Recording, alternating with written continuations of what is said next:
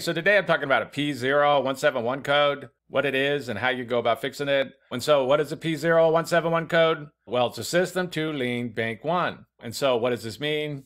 Well, basically there's oxygen sensors and they're located down on the exhaust and they do two things. The first thing they do is they monitor the catalytic converter. And then the second thing they do is they monitor how much oxygen was burnt off during combustion. And then they report this information back to the computer, which then will adjust the air-fuel ratio mixture that's going into the cylinders. But when you get this P0171 code, these sensors, mainly this bank 1 sensor 1 O2 sensor, is reporting back to the computer that the engine is running too lean on bank 1 side of the engine, which basically means more air than gas is going into that side of the engine, and that the air-fuel ratio mixture is off. And so it's got to be troubleshooted to know why.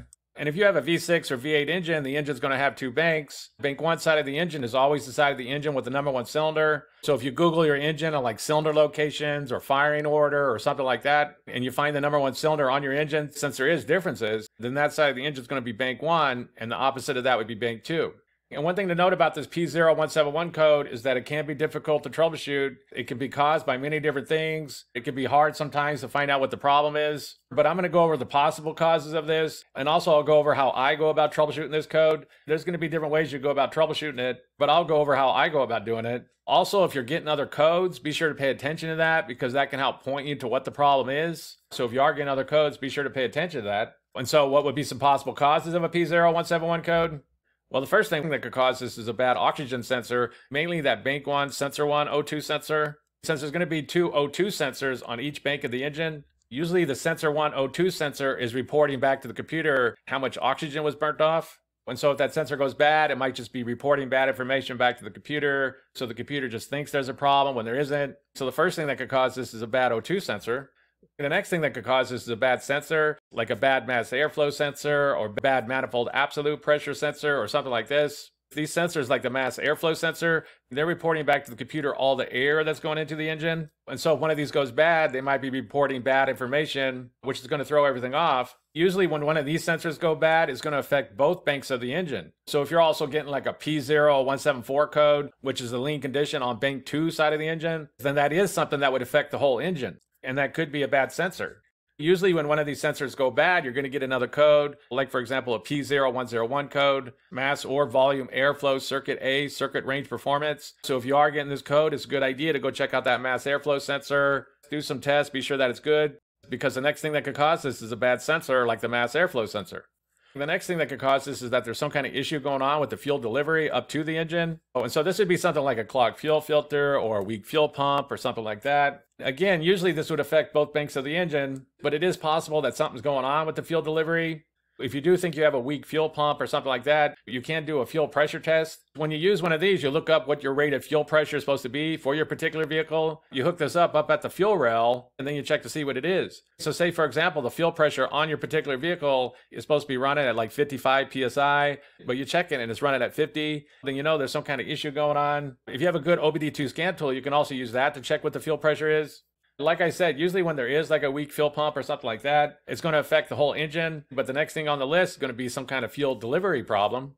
And the next thing on the list is going to be that there's a vacuum leak or an intake air leak. And basically all the air going into the engine should be going into the throttle body and should be controlled by the computer. But if air is getting around the throttle body, if it's going in some other place, if it's going into the engine somewhere around this, like a broken hose or a bad gasket or something like that, then that could cause more air to go into the engine than should be, and it can throw everything off. There's some different methods to go about trying to see if there is a vacuum leak. You can't just go around and check to see and be sure all the hoses are hooked up good, and check to see if you see any issues or anything like that. A very common method is to use a smoke machine, and they feed smoke into the intake, and then wherever the smoke comes out, they'll know if they have a leak or not, and they'll know where they need to go and fix it. But the next thing that could cause this is some kind of vacuum leak. And the next thing that could cause this is a bad fuel injector. If there's a bad fuel injector on bank 1 side of the engine, then that could cause problems. Usually, if there is a bad fuel injector, you'll get another code. For example, like a P0204, injector circuit open cylinder 4, or like a misfire code, like a P0301, P0302, something along those lines. So again, if you are getting other codes, be sure to pay attention to that, because the next thing that could cause this is a bad fuel injector. And so how would you go about troubleshooting this P0171 code?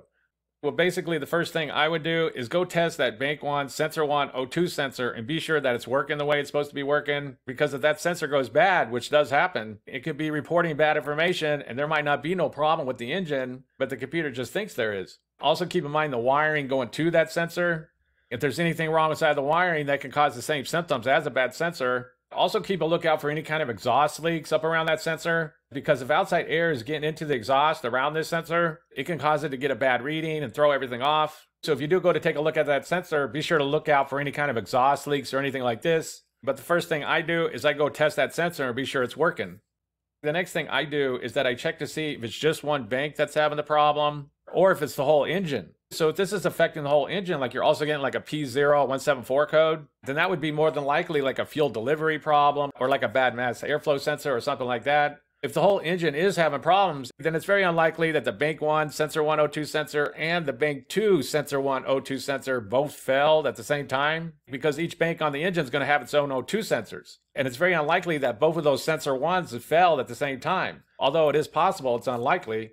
So if the whole engine is running lean, the first thing I would do is be sure I don't have no sensor codes, possibly clean up the mass airflow sensor, and be sure that the fuel pressure going up to the engine is correct. Now, if you are only getting this P0171 code, you're not getting a P0174 or anything like that, it's only affecting one bank on the engine, then that could be just like 1 or 2 cylinders that's throwing everything off. And again, be sure to check your codes for like any misfire codes or anything like that that might point you to that cylinder that's having a problem.